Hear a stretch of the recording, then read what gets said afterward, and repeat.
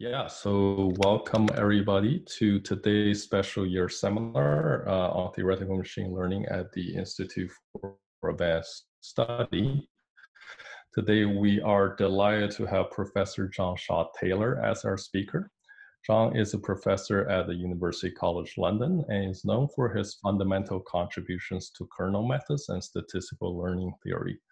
Among his best-known contributions are the introduction of generalization bounds for structural risk minimization with data-dependent hierarchies of hypothesis classes, the development of algorithms for kernel canonical correlation analysis, co-invention of the one-class support vector machines. He serves as the director of the Center for Computational Statistics and Machine Learning at UCL, and has also been instrumental in assembling a series of influential European networks of excellence. Additionally, he's an author of 2 books on kernel methods for pattern analysis and an introduction to support vector machines, which have become standard monographs for the study of kernel methods. Today, John will tell us about statistical learning theory for modern machine learning. Please welcome John Shawe-Taylor. Thank you, everyone. And thank you for the invitation. It's a great honor to speak at this venue or through this venue. I don't know exactly how we say it these days, but anyway, it's great to have an opportunity to speak. And as Kay said, if there are questions, please feel free. I'll try and take a pause every now and then, and we can catch up with any questions. So what I wanted to do today was, again, I wasn't quite sure where the interest would be best served, but I wanted to kind of highlight some of the issues of statistical learning theory and the classical versions thereof, and their, in a sense, their shortcomings, but how these have been, to a large extent, overcome for modern machine learning, and even for deep learning, in certain scenarios. So I'm not claiming, you know, a kind of panacea, but there are certain scenarios in which we can achieve really quite accurate bounds, but these are certainly not covering all of the interesting cases, or, you know, so there's plenty more to do. But I think the idea that there's no hope of analyzing deep learning is certainly not, from a generalization point of view, is certainly not the case. Bringing to bear modern machine learning methods. So with that, I'll move to a sort of general introduction, which I'll skip through quite quickly. So learning is about being able to generalize, or that's at least one of the key features. And if we take this very simple example from Wikipedia, we can see how there's a structure that leaps out of the page given by the dark line, and a kind of probably wrong structure given by the green line. And so the question is, how do we infer the right structure from, or capture the underlying phenomenon, not misled by noise in a particular data set? So memorizing the already seen data is usually bad, so it leads to overfitting. And generalization is the ability to perform well on unseen data. So one of the key things here is that we're only actually given one data set. And so we need to be able to understand how to derive confident bounds from that single data set. So statistical learning theory is about how that question of how to provide high confidence bounds from a single data set. For a fixed algorithm, function class, sample size, generating random samples, we have actually a distribution of test errors. So the basic model, I'll give a little bit more formal in a minute, but the basic model is you're assuming a distribution, a background distribution that's generating your data. And this is being used to generate both your training examples and your test examples. And it's about learning about that distribution from your training sample in such a way that you perform well on your test data. But the actual sample you get is drawn randomly, so it's a random sample. So we have to be sure that if we draw many different random samples, we'll actually get a distribution of test errors. And the question is, what should we do? How should we think about analyzing that distribution. And perhaps the obvious thing is to think about the mean of that error distribution, and to some extent that makes the analysis easier, but it can be very misleading. And I'll give an example of that. So statistical learning theory has focused on the tail of the distribution. So what it's trying to do is to say that the chances of you doing worse than this theory predicts, or this algorithm should deliver, is very low. So with high confidence, we're going to get a performance that's at least as good as this. And that bound is being with high confidence over that randomly generated training set.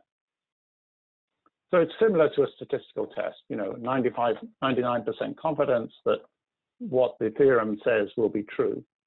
And this is the basis of so-called probably approximately correct learning. There's a parameter delta, which is this confidence parameter, and that's the probable part. And the approximately correct part is the idea that the chances of the algorithm delivering a solution that's not approximately correct, in other words, the chances of it having a large error is less than delta, or with high confidence it is giving a low error. So with high confidence, the probability of being approximately correct is greater than 1 minus delta. So here's just a diagram actually of some real trials with random samples for a particular data set. It's the breast cancer data set of the UCI repository. And we've looked at the distribution of test errors that we get as we do random training sets.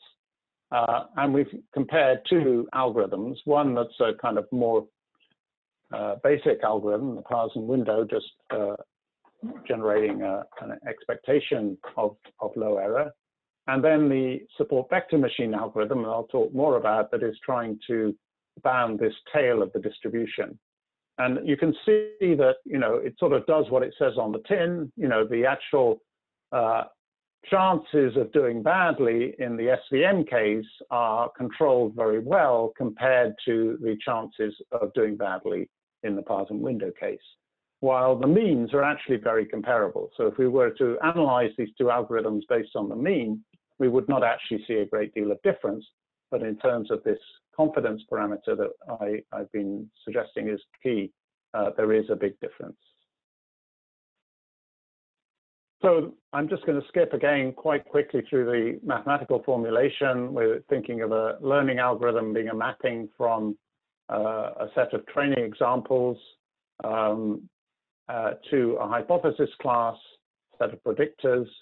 A training set is then just this set of examples, which are typically given with an input and a correct output, or which is the training input-output examples.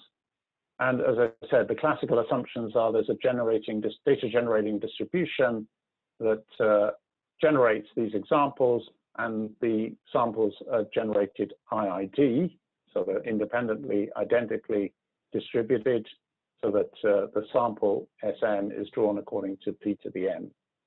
However, the learner doesn't know P and only learns about P through this training set. Some of these assumptions can be relaxed, but not in this talk, okay? So what do we want to achieve from the sample? We want to obviously learn a predictor, but from a statistical learning theory point of view, we want to also certify the predictor's performance. We want to have some measure that we can be confident will govern the performance of this predictor when we apply it to new data drawn according to the same distribution.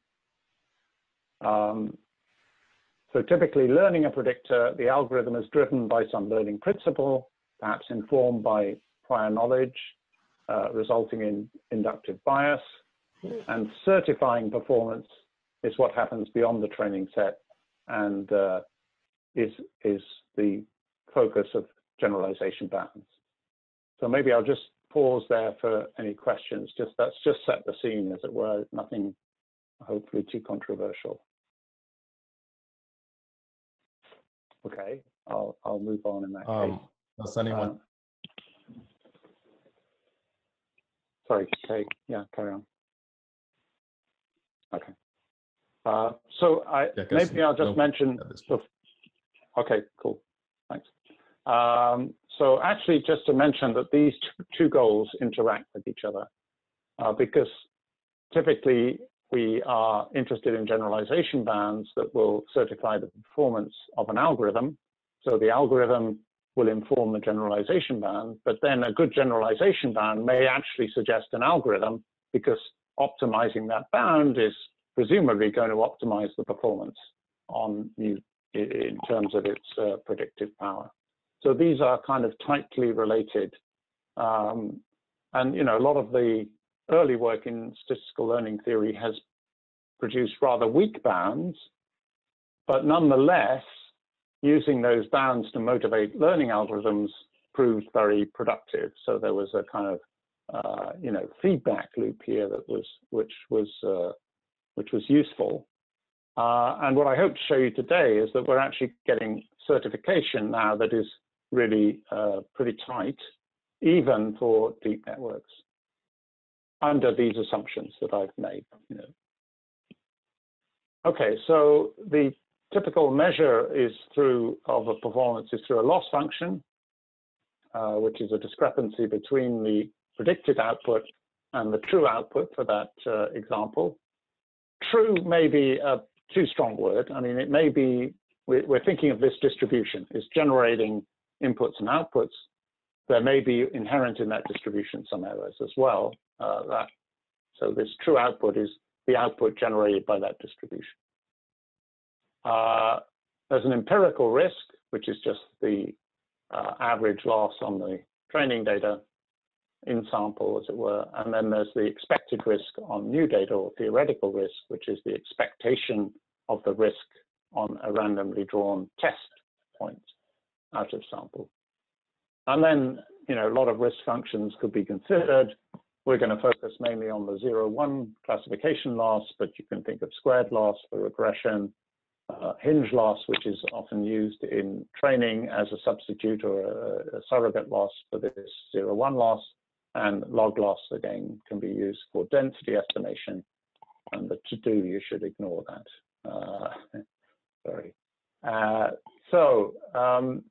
I'm now going to do a very quick slide, just summarizing some of the basics that one can do. Basically, for a single hypothesis, it's just an application of something like Hertzing's inequality will give you this kind of bound. And if you do a union bound over a finite function class, you can get something like this, very simply using the union bound. You can actually do something a little bit more subtle by putting weights on a finite or even countably infinite set of hypotheses, prior weights. And then you get a bound like this, where the bound has a function dependent term here in this pi, this prior log 1 over pi, where pi is the prior probability that you assign. So this starts to kind of give a feel for the direction we're going in terms of the Pack-Bayes analysis that I'll introduce in a minute, which has this idea of a prior and posterior distribution. But before I go to that, I'd just like to mention very classical work in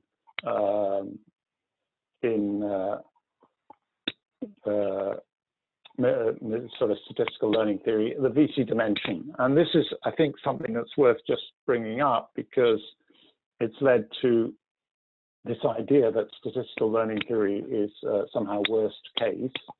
And the reason for that is that there is a characterization of learning based on the VC dimension that it has a certain if and only if, so you can learn if the VC dimension is finite, and you can't if it's not. The problem is that those two are not entirely equivalent, in the sense that you can't if they're not means that there exists a distribution on the input data that will force you to make high errors. But it doesn't say that every distribution will force you to make high errors. And in fact, we'll see, that in cases where the VC dimension is infinite, we can still learn and still get bounds that are very tight.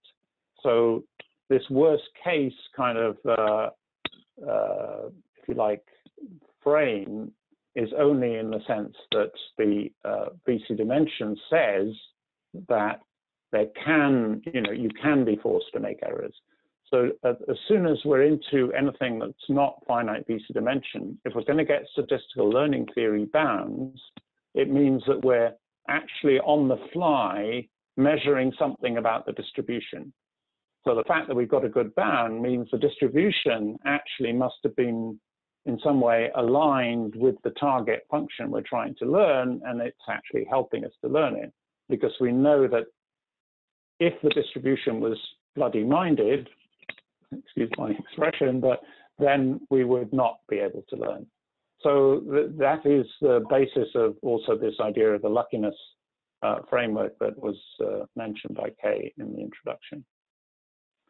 So, so these approaches that are up till now are all suited to analyze the performance of individual functions, and they take different account of correlations between functions. So the whole trick is that, here you are essentially treating each function as independent. In the case of the VC dimension, you're actually able to take into account, since you have infinitely many potentially functions, this bound would be trivial, yet the VC dimension can deliver because it takes into account some, correlations between functions. But the methods that actually are able to do this more effectively that I'm going to talk about is this packed-Bayes analysis. That actually allows us to consider distributions over hypotheses rather than single hypotheses. So a quick introduction to the packed-Bayes framework. So before we see the data, we have to fix a distribution, which is the prior, will be referred to as the prior. And then based on the data, we actually choose a posterior distribution, which I'm going to denote Q. This is over the hypothesis. So remember, we have the distribution over generating the data. That's on the data. These are distributions over the functions that we might use to classify or analyze that data. So when we make a prediction, we have to draw a function from Q and predict with that function. So we get a test point, we draw the function from Q, and we make a prediction. So each prediction has to use a fresh draw. And our risk measures that are used in terms of the analysis are the expected risk of that process of drawing the function according to Q, and the in-sample or training risk is given in this way, and the out-of-sample risk is given in this way. So the callback library divergence, I'm sure we don't need to say what that is. So I think it's worth spending just a moment kind of drawing an analogy with Bayesian inference. So Bayesian inference is a classical statistical method for learning, which posits the existence of a prior distribution. So it sounds very similar to this packed-Bayes analysis. And then creates a posterior distribution. So again, there's an analogy here, and then makes a prediction according to the posterior distribution, either by choosing the maximum a posteriori function or by taking an average, but not the average that the packed-Bayes is taking. It's the average over the expected average over the distribution of functions. So the difference that there are several key differences, I think. First, the Bayesian inference, if you like, the philosophy behind it and its motivation relies on an assumption that the prior distribution is correct. So as soon as the prior distribution, and there's also a question of what correct means. So correct, I mean, and philosophical discussions can be had about the definition of correct. Is it, in all sorts of universes or whatever? And the second point that is important is that there is a unique way of going from the prior to the posterior, and it's based on a likelihood model. So based on the likelihood of the data in that model, so that the posterior distribution is a unique, correct choice, as it were. So in the Pack-Bayes model, we have a very different situation. Firstly, it doesn't matter what prior we use, the theory is going to be correct. It may be more useful if we use a good prior, but the theory doesn't depend on the prior being in some way chosen correctly in whatever way. And secondly, we can choose the posterior distribution in any way we choose using the data. So the only difference is the prior mustn't depend on the data, but the posterior can. So it's inspired by the Bayesian update, but is actually much more flexible and can depend on the loss function. So there's an inherent involvement of the loss function in making the choice of the posterior distribution. So prior is a sort of exploration mechanism, posterior is the prior after confronting the data, but the update is very different in the two cases. And just to sort of make this point perhaps to death, but hopefully not, the Pack-Bayes band holds for any distribution. The prior choice impacts inference in the Bayes case. The posterior bound holds for any distribution, but the Bayes posterior is uniquely defined by the statistical model. And in the data distribution, Pack-Bayes bounds hold for any distribution of the generating the data. In the Bayesian model, the data in some sense is only, the randomness in the data is only in the noise model that's affected the generating the output. Okay, so maybe I'll just pause in case there are any questions quickly. Okay, are there any questions? Okay, great, sounds good. Maybe that. So this is the general Pack-Bayes theorem. Just talk very sort of at a top level about this. The idea is that there's this convex function, delta, that maps the interval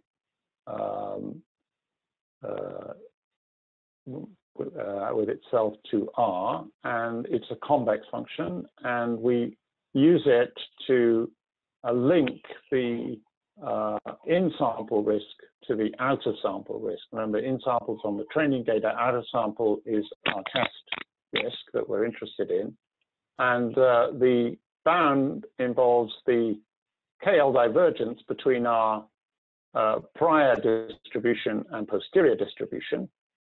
So clearly, there's a force here trying, there's two things here working at odds. One is saying, I want my posterior to give me a good in-sample performance, but I don't want it to be too far from my prior. So that is the sort of basis of a Pack-Bayes inspired algorithm, is to balance those two constraints. There's one extra term here, which is the following, and it's a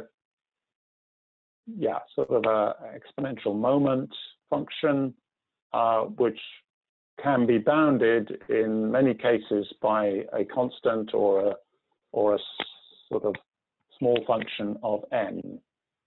So we'll give examples of that in a minute.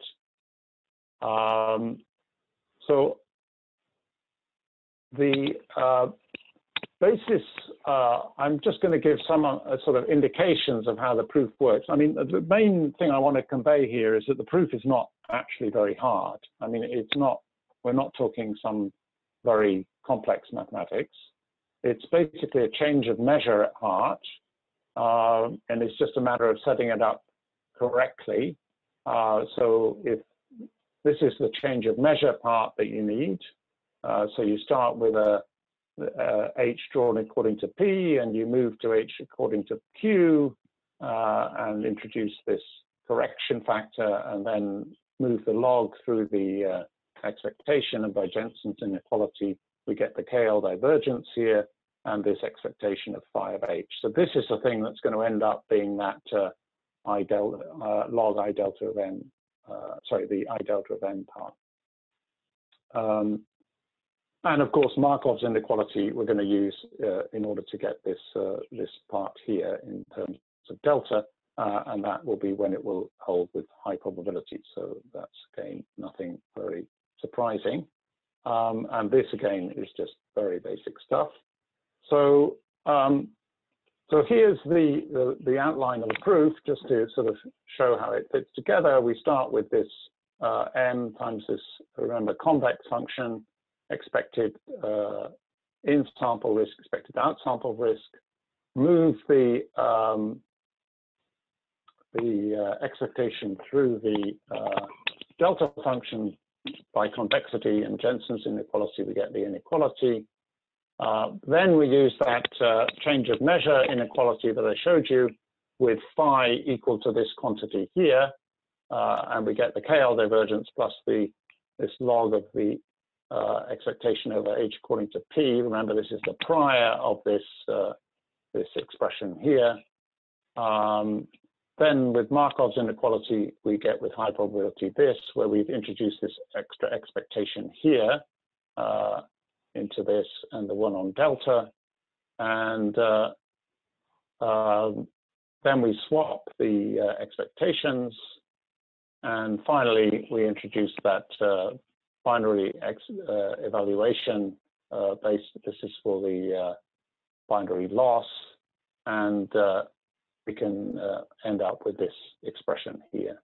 And indeed, that is the I delta of n expression.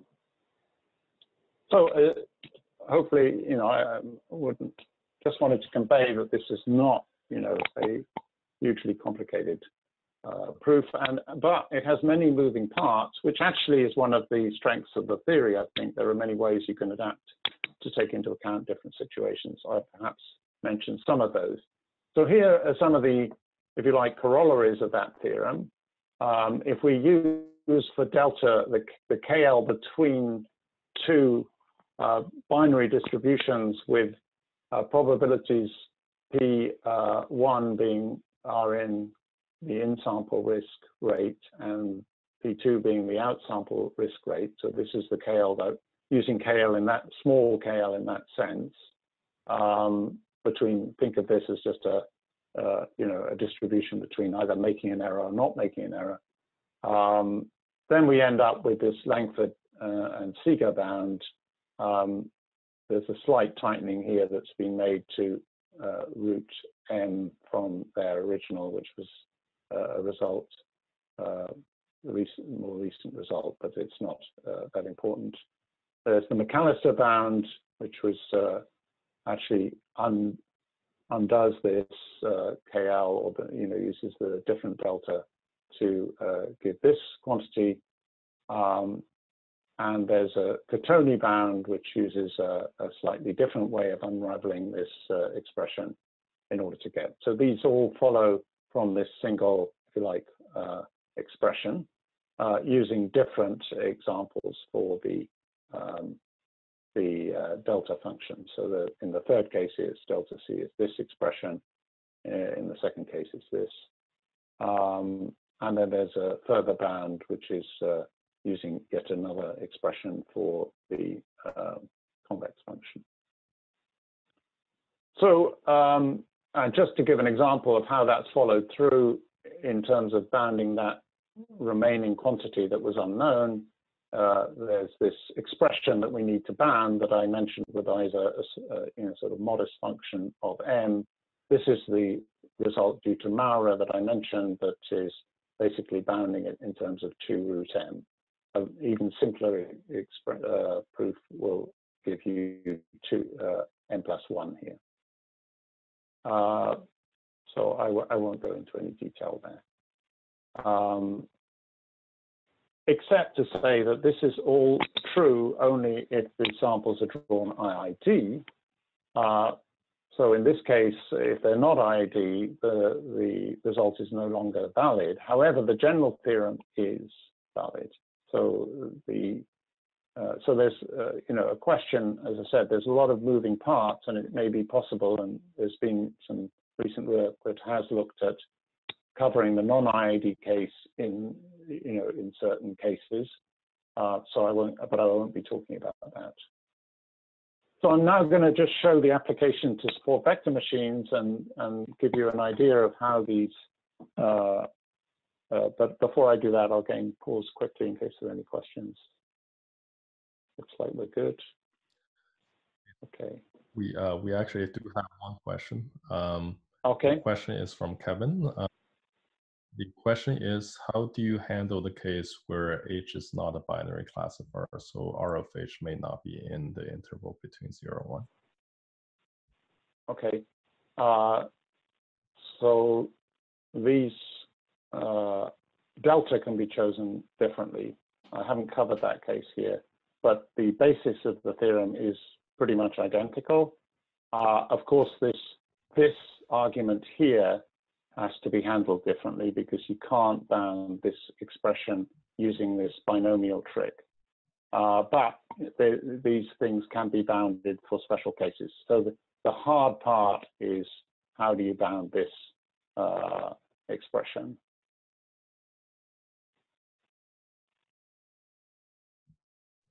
Okay, thank you. The next question is from Daniel Several. The question is the delta function any convex function which captures the notion of notation of generalization with respect to whatever context we're working with? How does one go about selecting a delta function? So I think more, it's more at a meta level. It's more about for example, the type of loss function that you might be considering and its range. I don't think it's so it's more the type of loss function that you might be considering that would affect that choice. Thank you. Okay, those are all the questions. Okay. So I'm going to now quickly cover the how this is applied to linear classifiers, just to show how the theory maps onto a particular example, and also how we overcome in this case the this problem that the classification is randomized. So you have to draw a new example each time. So the way, again, I think it shows the flexibility of the method. We can choose distributions, as I indicated, in any way we want, and the theorem is valid. So we can choose simple distributions that make the analysis easy. There may be tighter ways of doing it, but this is certainly a very agreeable way to work, and indeed a way that often Bayesians would work, but in that case, there's perhaps harder to justify. So we choose a prior and posterior distributions to be Gaussians with unit variance, the prior centered at the origin, and the posterior centered at the weight vector delivered by the learning algorithm, but the scaled by a factor mu. So the factor mu scales the weight vector. So if we think about it, here's our prior at the origin, and then there's a direction given by the weight vector, and then there's a measure mu that we move in that direction, and that's where we place the posterior distribution. So if we look at the bound, let's look at some of the components. First of all, this is the measure, this is the risk, out of sample risk. So this is the true performance of the stochastic classifier. But the SEM is deterministic classifier, so exactly it corresponds to the sign of the average of the classifications of this stochastic classifier, as the center of the Gaussian gives the same classification as half space with more weight. That's because it's a spherical, symmetrical distribution, and it's a linear classifier. So we can bound the error by twice the stochastic classifier, since if we observe above, the X is misclassified at least half of the C if X is misclassified by the center of that distribution. Here's the empirical in-sample risk. It's a stochastic measure on the training error. It can actually be exactly computed in this case, and it's given by this expression, where the gamma is the margin of the example. So this is our test. This is our example test or training, but in this case it's training. This is the input. This is the margin normalized according to the norm of the input as well as the norm of the weight vector. And this is the cumulative, or sorry, 1 minus the cumulative normal distribution. So we can actually compute it exactly in this case. So the KL divergence is now between two Gaussians. That's trivial to compute, and it's just mu squared over 2. The delta is the probability of you actually being misled by the training data. The bound holds for all posterior distributions, so we can choose mu to optimize the bound, so we can play around with mu. And so this is actually the expression if we define the inverse of the KL of this small KL to be the maximum P for which KL QP is less than or equal to A, then we can write the probability of misclassification is twice. That was that stochastic error conversion to a deterministic, the minimum over mu of this inverse of this expression. And this can be seen to motivate the algorithm of the support vector machine, which is minimizing a combination of the norm squared of the weight vector and this set of losses. The only difference is we're using in the support vector machine this red line to measure the loss, whereas in the bound we're actually using this green crossed line, but we could see it as an approximation. So I'm now going to talk a little bit about the choice of prior distribution. I think I've already mentioned that it can be chosen however we like, provided it doesn't depend on the training data. So we have to choose it before seeing the data sample. But are there better ways we can choose a prior? So I'm going to talk about two things. One is learning the prior from part of the data, and then using that as a prior to, if you like, determine the generalization based on the other data that isn't used to determine the prior. And the other is in terms of defining the prior in terms of the data generating distribution, which is something also known as localized backbays. So bounds depend on the distance between the prior and posterior. A better prior would lead to a tighter bound. So we learn the prior with part of the data, introduce the learned prior into the bound, and then compute the stochastic error with the remaining data. So the idea is you've learned this from part of the data, this weight vector WR. You choose some, actually this should be eta scaling of that as your prior. You then learn from the full data, the weight vector that you're actually using to do your classification. So your posterior now is going to be some scaling along that direction. And then your cost, if you like, in terms of KL divergence is going to be the distance between these two rather than the distance to the origin. So the bound looks somewhat similar, except that now there's this norm squared difference between the two. Well, sorry, first thing to notice is that the empirical error is now estimated just on the remaining examples not used to train the prior, of course. This is now the new KL divergence term, which hopefully is smaller. Then this, of course, now is divided by a smaller quantity since we've only estimated it from m minus r examples. So there's a loss of effectiveness there. So that we can also derive a kind of new optimization. This is this idea that once you get a new bound, you can derive a new algorithm that optimizes the bound. And this would be the corresponding algorithm that we might call a PSVM, a prior SVM, that would optimize. But it's optimized only the remaining points.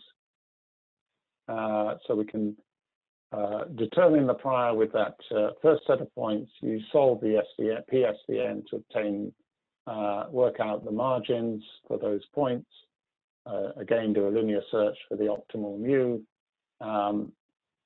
There's also another way of possibly doing this, which is having a prior that is elongated along that direction. So we actually think of it as like a rugby ball or, you know, football in America. And so it's not spherical, but sort of elongated in one direction.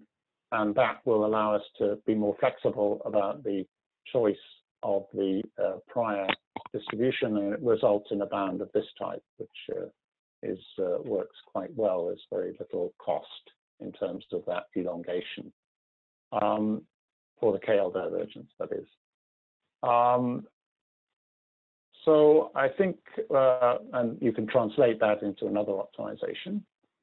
So putting all of these together and doing some experiments, I'm just going to show you a few kind of results to show using comparison with tenfold cross-validation and using these different bounds to do model selection on some UCI data sets and choosing the C parameter, which is this regularization parameter, and sigma, which is somehow controlling the flexibility of the kernel class that we're using, and using these to do model selection. So I think the thing to, so here's the SVM, here's the eta prior SVM, which I was talking about, to actually learn using the eta prior. The performance is given, this is the test error, this row here, and the cross-validation error is given either doing twofold or tenfold cross-validation. Doing model selection with the pack-based bound is giving very similar performance, in some cases quite a lot better. Here similar, here slightly worse, but on average, it's certainly very comparable. The interesting thing is these new bounds are far tighter. So here the bound in the standard pack-based model without the prior is much weaker than in this case using, for example, this most complicated tau prior pack-based, but the actual model selection is not quite as good. Okay, so that's hopefully giving you an idea that these bounds work for these kind of situations. I should emphasize in this case that the VC dimension is infinite, so you know classical bounds would deliver nothing in this case because we're using a Gaussian kernel which it can fit any data, so it has infinite VC dimension. So I think the take-home messages are the bounds are actually remarkably tight. In some cases, only a factor of 3. Model selection from the bounds is also as good as tenfold cross-validation. And in one of the pack-based model selection gives better averages for test error. However, the better bounds do not appear to give better model selection, which is perhaps a little disappointing. So I'm going to now talk briefly about the distribution-defined priors. So here is the sort of vanilla. Sorry, were there a question? We do have one question. Sure, yes, yeah, please. So the question is from Samori. So does the result you showed only apply to cases where the RAKHS is finite dimensional? No. So let me, can I clarify the question? Let me clarify the question. Sure, of course. Yeah, the prior, when you started, it wasn't clear to me in the first part, the prior was a spherical Gaussian, it seemed like. Yeah. And so, okay, so if I'm in an infinite dimensional RKHS, I cannot define such an object. No, sure, I understand. Yeah, so the technical detail there is a little tricky. You can think of it as, so there are two, this is a kind of area where, you know, perhaps things have been glossed over a little. So I think there are two ways of tackling that problem. One is to use the double sample trick. So you would actually have a way of bounding generalization on a test point in terms of its performance on a double sample or on a randomly chosen second sample. So then you can project into the dimensions 2m, you know, twice the, and it becomes finite. I mean, the basic idea is you're in a, so in which case the prior, if I understand the prior, then on the, you're putting the prior then on the database representation, on the evaluation. So maybe I jumped too quickly. Maybe I should back off. The idea of the thing is it's working with a Gaussian process. But if you're not happy with a distribution, a Gaussian process distribution, this would be then a way of avoiding having to use that mathematical model. So the idea is you take a double sample, then if you project, so then now if you think of your function, you only have to analyze the performance on the second half of that sample. So now you limit your functions to their performance on that double sample. Now everything's finite dimensional. So even if you started with an infinite dimensional RKHS, you effectively project into the dimension spanned by the double sample, and it becomes a finite dimensional. And so you can then apply, you know, treat it as a Gaussian literally. So as I say, there is, you've picked up a slight, if you like, things are slightly being swept under the carpet here, but I think it's, they're certainly, you know, can be made rigorous in that sense.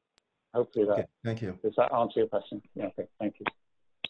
Okay, so, so here, the idea is to define the prior in terms of the true risk function, which we don't know, of course, but as a Boltzmann distribution, and then the posterior is defined in terms of its empirical counterpart, so the empirical risk. Now you might say, well, you know, this kind of feels very weird particularly for a Bayesian, because, you know, you actually need to define the prior, you need to know what it is, you need to be able to compute with it. Here we're defining it in terms of things we don't actually know them. However, it's valid because it doesn't depend on the sample. That was the condition. It mustn't depend on the sample. So in principle, the result is valid. The question is, can you evaluate the result? But if you remember that the only place in which the prior appears is in that KL between the prior and posterior distributions. So if we can estimate the KL divergence between these two distributions, then we can apply the bound. It may not be, you know, fully tight in that sense that the, you know, this estimation may be weak, but nonetheless we can. And that's exactly what has been done originally by Olivier Catoni, and then we looked at it maybe framed it in a more statistical learning framework. But the basic result is that there's you know, a very somewhat unusual further dependence on M that is, you know, normally these bounds would be 1 on M. This is 1 on M to the 3/2 in terms of the complexity terms, which depend on this quantity gamma, which is controlling the distributions here. However, this is quite, I mean, it's a very nice, I think, idea, but it's a little bit difficult to work with that posterior distribution, that Boltzmann distribution. But I think it's still an interesting thing for further explanation.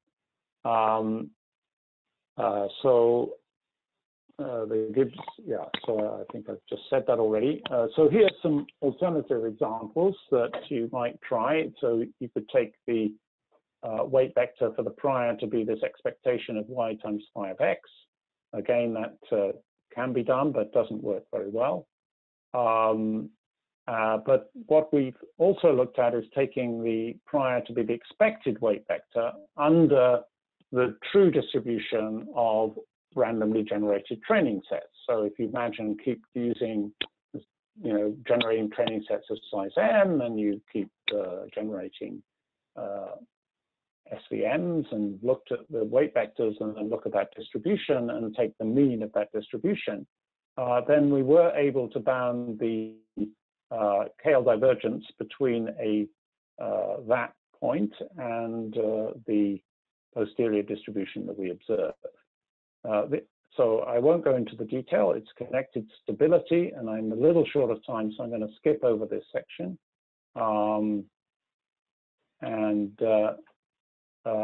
Just to say that it results in a much tighter bound, but with a fundamental weakness. So this is the prior, the expected weight vector, and this is the posterior, the particular weight vector that we observe, and we're able to obtain these bounds, as I said. So it is kind of very satisfying in one way, but dissatisfying in another. That was pointed out by Carolina and Dan Roy, in that they observed that this actually doesn't depend on the function. I'll mention that again later. So that although this bound looks very interesting and intriguing, it actually isn't taking into account the particular weight vector. It's bounding these difference sort of independently of the actual solution that you get. So I'm going to now move to performance of deep neural networks. So deep learning has thrown down a challenge to statistical learning theory, in that it has very good performance with extremely complex hypothesis classes. And in the frame of mind of most statistical learners, that's a sort of red flag of complex class we're going to overfit. So for SVMs, the way that's overcome is through this margin that captures something about the accuracy with which we need to estimate the weights. And perhaps the deep learning could be analyzed in a similar way. If we could find a wide basin, that would suggest that the local minimum perhaps, or even a global minimum, but with a wide basin of attraction, that would suggest that the weights are quite flexible, and we could have a very broad posterior around the solution. So as I say, Carolina and Dan have looked at this and derived some of the tightest bounds in this way by trying to expand the basis of attraction but not measuring. Typically doesn't give good generalization if you would use the normal training SGD algorithm. So it's clearly not fully capturing, and this was the point I made earlier about the observation for the Lever et al. Bound, actually not capturing the key properties of the actual function that's learned. So there have also been suggestions that stability of SGD is important in obtaining good generalization, which links back to the work I skipped over a moment ago. So I'm now going to relay some experiments which to some extent build on the work of Carolina and Dan Roy, Jugati and Dan and Roy. But we're again using part of the training data as we did before in the previous SVM experiments to determine a prior, and then use the second part to perform an optimization of a pack-based bound. And we've looked at three variants. The classic is, I think, the one that Dan may correct me, but I think this was the one that was used by Carolina and Dan. We've looked at this Pinsker inequality, which is a more refined Pinsker inequality, which is we're calling F quad, and then the F lambda based on the lambda bound that I presented at the beginning, and then there's a bound based on variational inference. So this is just some, we did a lot of experiments with these different optimizations, and this is just giving some indication of the test error versus the risk certificate. So this is somehow giving an indication of how accurate the model selection is based on these bounds. And I think, you know, this is quite encouraging. But these are ones that are trained with this type of approach. So, of course, there is somehow a bias, perhaps, in the selection here. I'm now going to present some, you know, results and talk a little bit about the kind of performance that we're getting. So, firstly, this is the performance of, well, actually, I might skip this and go straight. This was for MNIST, the digits data set. And the second set are for CFAR, which is a more complex data set. So maybe I'll just skip to those. So this is the performance for different complexity of networks. So the CNN, convolutional neural net, with 9 layers or 15 layers. So we're talking pretty complex networks. This is the performance of the prior. And then this is the performance of these 3 columns, give the performance of the learned predictor using these different optimization criteria, the F-quad, F-lambda, F-classic, and F-BBB, which is the variational inference method. This varies the amount of data used, and this is if you were to continue training just using stochastic gradient descent. And arrive at a deterministic predictor. So this is taking the mean of the distribution as your deterministic predictor. This is doing what you're supposed to in terms of stochastic prediction, and this is doing ensemble prediction, taking a sample from the posterior distribution and just taking the average classification of that. So the bound, and these are the risk certificates. Now we've done one for cross entropy, which is, I won't talk much about, but there's the 0-1 error one, which is perhaps the one that we're probably going to look at more.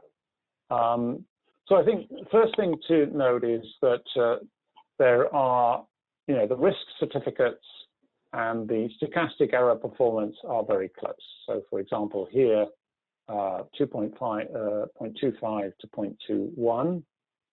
And even in the deep networks, so here, 0.18 to 0.1463. The training does improve on the slightly, only slightly, which is somewhat disappointing. On the this is the performance of the prior predictor before we do the second stage of the training.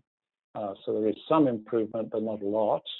But nonetheless, the bounds are actually giving us a very close performance indicator of the actual performance of the learnt networks, both in terms of, this is to say what they apply to, but actually the performance of these two are also, you know, very much similar.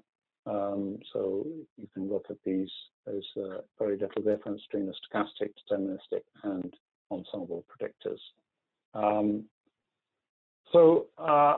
Maybe just to mention that this is a very flexible framework and can be applied in many different applications. I won't go into them because I've run out of time. So I just finish with a conclusion slide, just saying, you know, key question is learning is generalization. And modern machine learning appears to contradict many of the conclusions of statistical learning theory, but modeling learning in a more refined way leads to bounds that overcome this contradiction and throw light on different ingredients in achieving good test performance. And they can drive algorithms that give improved bounds and state-of-the-art performance. But I want to emphasize many other aspects of deep learning still remain to be captured by theoretical analysis, for example, domain shift, et cetera, et cetera. I won't go, you know, learning representations and so on. So there's still much more to do, but I just want to hopefully convince you that there is, you know, significant progress in this area. Thank you very much. Okay, let's thank Tom for a very interesting talk. Are there any questions?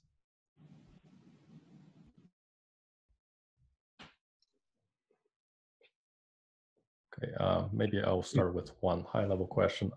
Oh, actually, we do have a question from Dev Kevin. Dupashi. So the question is, do these approaches shed any light on the double dip phenomenon? A very, very good question. It's something we've been exploring. So what we found is that yes and no. Yes, we are able to show a double dip in using bounds of this type. However, if we apply this naively, we don't show, we show a sort of double dip like this, but the levels are not captured. In other words, frequently where in the double dip generalization is really a lot better as you go into the second part of the dip, actually our bounds show very little, if any, improvement in that stage. And what we believe is that we need to take into account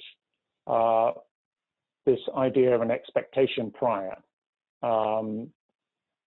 So that's our current hypothesis here, but we are as yet not, this is ongoing work, but I think it's a very interesting question to see whether they can.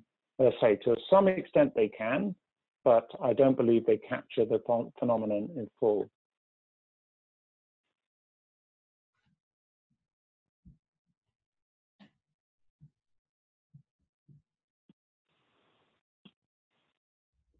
Okay, so the next question is from Kevin. The question is, are the deep learning experiments equivalent to choosing the strength of a L2 regularizer based on P% of the data, and then fitting the model on the rest of the data using that estimated hyperparameter, or is the second stage doing something different? So the idea is that you learn the prior based on part of the data. I think that's clear, and that sets you, if you like, a target. So yes, it is an L2 regularizer effectively being used. You're correct, but it's factored in using the different ways in which the bound actually combines with the empirical loss using these different approximations, if you like, of the KL function. I hope that answers your question.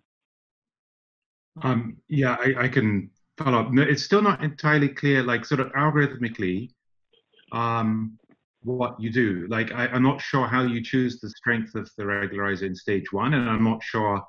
My understanding is then once you fix that prior, then you optimize this bound on the loss function in stage two. So it's a different objective than people standardly use in, yes, correct. I'm familiar with, like, penalized maximum likelihood, right? It's the standard thing that's very simple. So I understand that stage two is a different loss, but stage one, it wasn't clear what you're doing in stage one. Oh, sorry.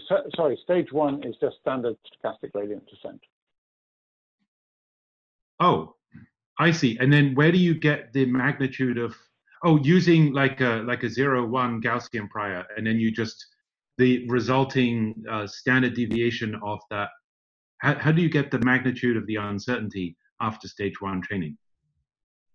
You create a distribution around a Gaussian distribution around the weight vector learned by the first phase. But with what confidence? I mean, that's the scaling factor.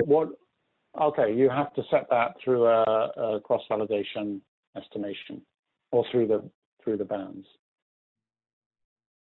Oh, I see. So you take part of your data, you do standard SGD training, and then let's say you do cross-validation to pick the confidence of that, and then you freeze that distribution, and then you optimize your KL bound in stage two.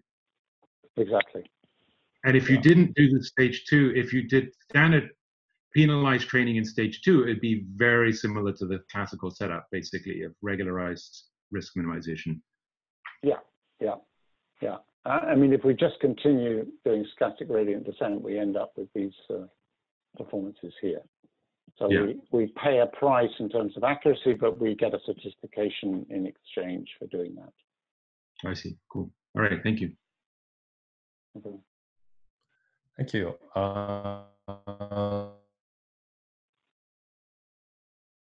Are these bounds on the Gibbs excess error rather than that of a deterministic classifier? So the bound is on the Gibbs. So this is the bounds in the certification is on the Gibbs. This is the Gibbs classifier, effectively the stochastic classifier. Then the bound does not apply to these, but nonetheless we put them in to show the equivalent performance. Thank you. Now, let's see. So the next question is from Yang. The question is, I didn't quite follow the details of how the bounds are being applied to networks. Again, networks and relation-wide basins. And also, what definition do you take for the width of a basin?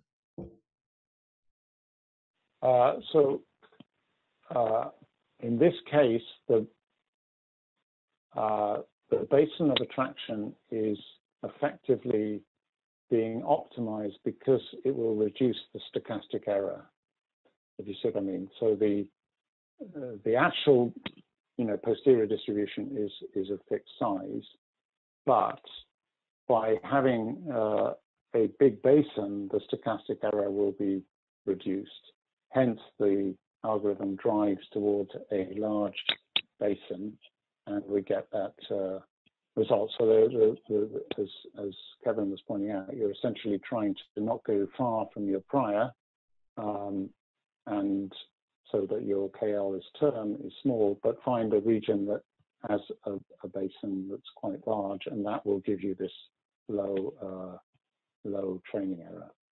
So I'm certainly not claiming this is capturing, as I said, all of the features that are indicative of good performance in deep learning. It's more, I'm just trying to suggest that there is some hope that we might get there.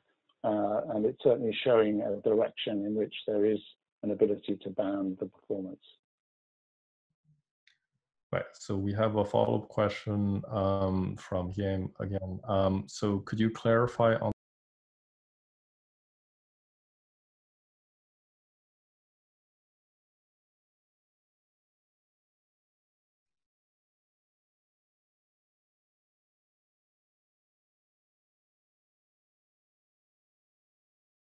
Sorry, it all went quiet. I'm not sure. Okay. So I think we lost Ke, so maybe the person can just ask a question.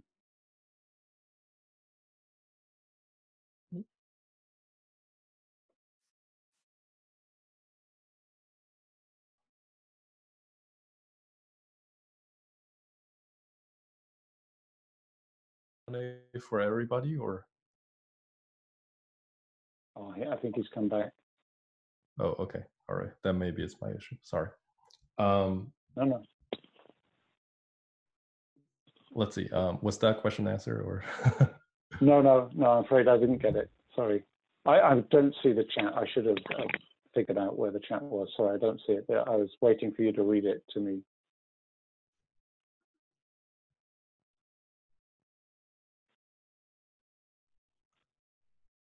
Okay. So I no longer actually see the previous questions because my Zoom actually restarted. So if there were any questions, if you can just unmute or maybe just retype the questions in the chat box, that would be great.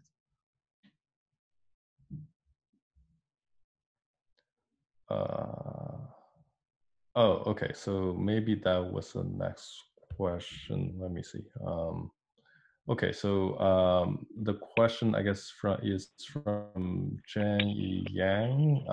The question is, does the selection of prior distribution have any impact on the generalization rates, i.e. the second term in the pack-basing theorem? Yes, of course. I mean, yes, absolutely. You know, the question, I mean, that's exactly what will happen, and that's why choosing that prior is such a tricky or critical part of the equation. The point I was making with the comparison with Bayesian was that the bounds hold whatever choice you make, provided you make it before you see the data. Of course, if you make a good choice, you'll get a better bound.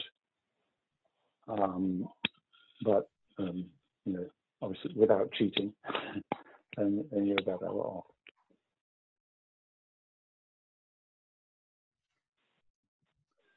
Maybe it's worth commenting that, I mean, the bound looks like it gives you a parametric square root 1 over n rate, but one second. But the actual rate is probably more like a non-parametric rate, which surely is improved by good choice of priors. But I don't think anyone has that good of a handle on that in the deep learning regime. I agree. Thanks, Ben.